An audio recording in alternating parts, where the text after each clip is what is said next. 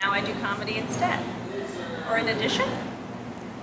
So today we're gonna get back in the saddle and shoot a comedy show and do some vlogging at the same time. So it's really good that I'm starting to mix both my worlds, the world of still photography and the world of filmography and daily vlogging, and it just makes a lot of sense. You kill more birds with the same stone, so let's go get it.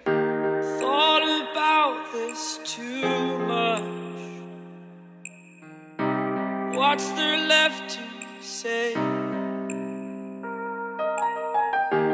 Throw your stones the river. What's your thoughts on being a struggling actor in New York City? Actors are the most annoying people to listen to outside of the audition room, but you know, you gotta respect the struggle. Never done any kind of acting in my life, so I have no idea. But there's no one. I used to want to do that, and now I do comedy instead. Or in addition.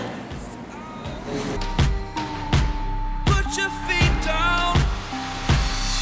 Well, I'm not an actor, but I'd like to be, but it seems very difficult. You have a presence on your own, you can kind of do it yourself now, but no, there's like infinite spots, but there's also infinite competition.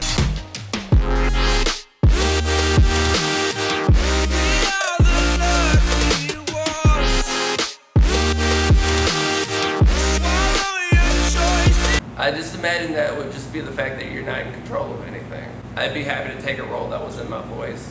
Like, Is your voice a raspy voice? I have been talking more, but in general it is kind of a raspy voice. We can figure this out. Check that out, look at that cool neon lighting. It was a super cool show, it was super cool to shoot the New York stand-up comedy. Getting some tea before I go head back to the guys.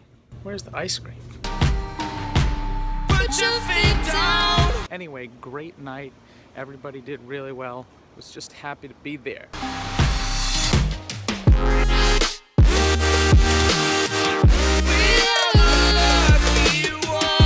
There's train stations at night,